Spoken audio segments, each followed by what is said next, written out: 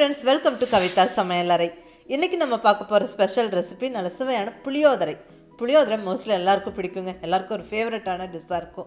அது பர்టిక్యులர்லி கோவில்ல செய்யற புளியோதரை ஒரு நல்ல ஒரு ஸ்பெஷல் டேஸ்ட்ல இருக்கும்.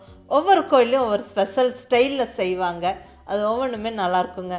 அதுவும் பிரசாதமா கிடைக்கக்கூடிய அந்த ஒரு பிடி சாப்பிட அமிர்தமா இருக்கும். அந்த அளவுக்கு சுவையா இருக்கும்.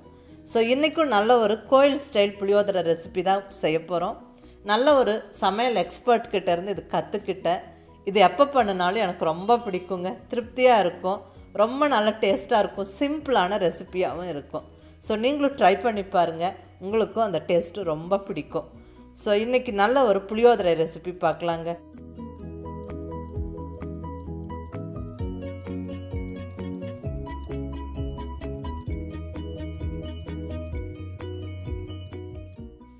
இப்போ புளியோதரை செய்யறதுக்கு நம்ம ஃபஸ்ட்டு ஸ்டெப்பாக புளிக்கரைசல் ரெடி பண்ணிக்கணும். ஸோ இங்கே நான் நல்ல ஒரு கையளவு புளி, ஒரு பெரிய எலும்பிச்சம்பழ சைஸ் புளியை நல்லா தண்ணியில் போட்டு ஒரு அரை மணி நேரம் ஊற விட்டு அதுக்கப்புறம் நல்லா கரைச்சி வடித்து எடுத்து வச்சுக்கிறேன். ஸோ புளிக்கரைசல் செய்யறதுக்கு புளியை ஊற வச்சாச்சு, ஒரு பெரிய எலும்பிச்சம்பழ சைஸ் புளி. அடுத்தது சாதம் நீங்கள் எந்த ரைஸில் வேணாலும் செய்யலாம், பச்சரிசி புழுங்கலரிசி எதில் வேணாலும் செய்யலாம்.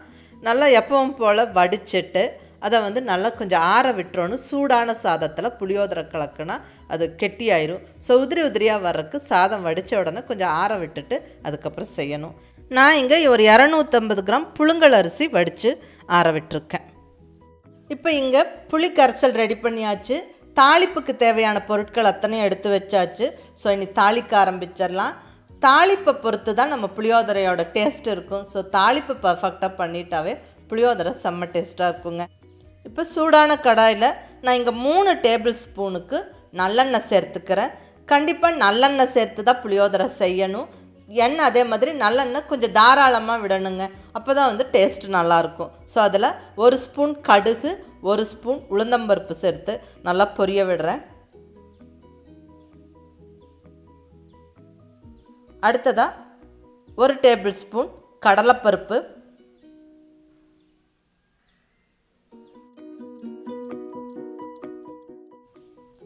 கடலைப்பருப்பு நல்லா லைட்டாக பொரிஞ்சதுக்கப்புறமா வேர்க்கடலை சேர்த்துக்கலாம்.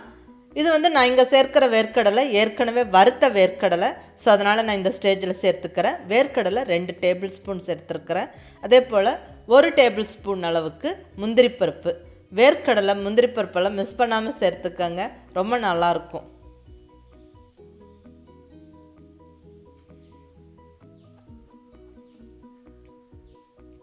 அடுத்தது 2-3 கொத்து நல்லா ஃப்ரெஷ்ஷான கருவேப்பிலை.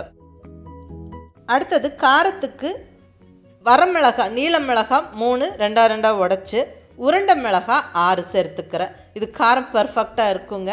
அது மற்றபடி காரம் உங்கள் விருப்பம், நீங்கள் கூட்டவோ குறைக்கவோ செஞ்சுக்கலாம். இப்போ 2 சிட்டிகை பெருங்காயப்பொடி சேர்த்துக்கிறேன்.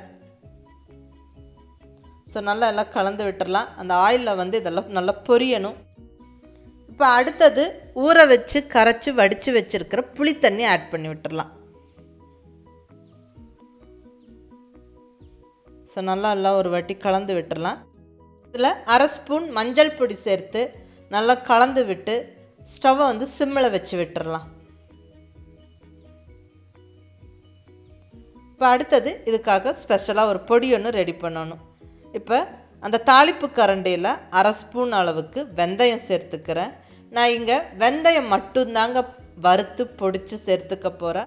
மற்ற பருப்பு வகைகளோ இல்லை வேறு சில ஸ்பைசஸோ வறுத்து பொடிச்சு இங்கே சேர்க்க போகிறது இல்லை.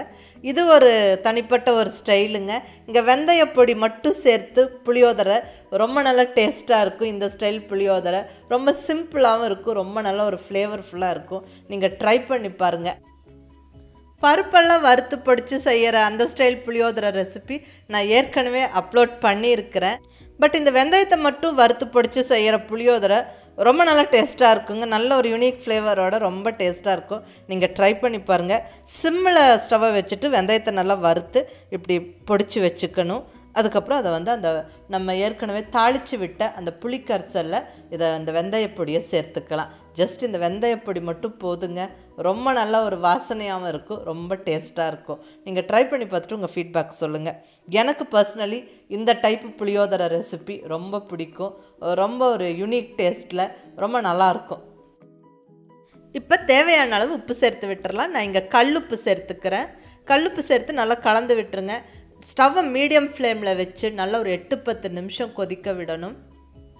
அது நல்லா கொதித்து திக்காகி நல்லா அந்த புளிக்காய்ச்சல் வந்து நல்லா பேஸ்ட் மாதிரி ஆகணுங்க. நல்லா அந்த எண்ணெய் எல்லாம் பிரிஞ்சு மேலே வந்து நல்லா பேஸ்ட் மாதிரி ஆகிற வரைக்கும் நம்ம நல்லா கொதிக்க விடணும். நல்லா ஒரு 7-8 நிமிஷத்தில் பாருங்கள், நல்லா அது ரெடியூஸ் ஆயிருச்சு. எண்ணெய் நல்லா பிரிஞ்சு வந்துருச்சு.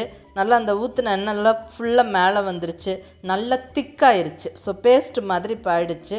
இன்னும் ஒரு 2 நிமிஷம் அப்படியே கிளறி விட்டுட்டு நம்ம வந்து சாதம் போட்டு கிளறிடலாம். முன்னாடி இங்கே வந்து 1 ஸ்பூன் அளவுக்கு பொடிச்ச வெல்லம் சேர்த்துக்கிறேன். இந்த வெல்லம் சேர்த்து கிளறும் போது ரொம்ப நல்லா பேலன்ஸ்டு டேஸ்ட்டாக இருக்கும்.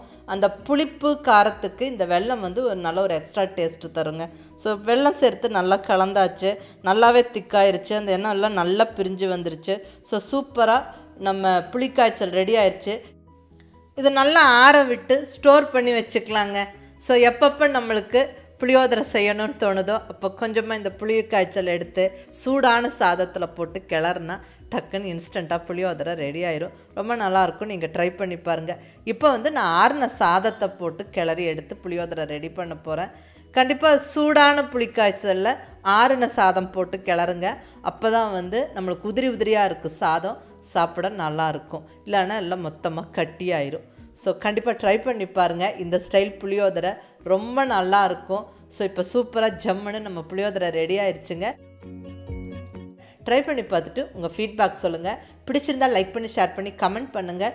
கவிதா சமையலறை சப்ஸ்கிரைப் பண்ணி என்னோட மற்ற ரெசிபிஸும் வீடியோஸும் பாருங்கள். தேங்க்யூ.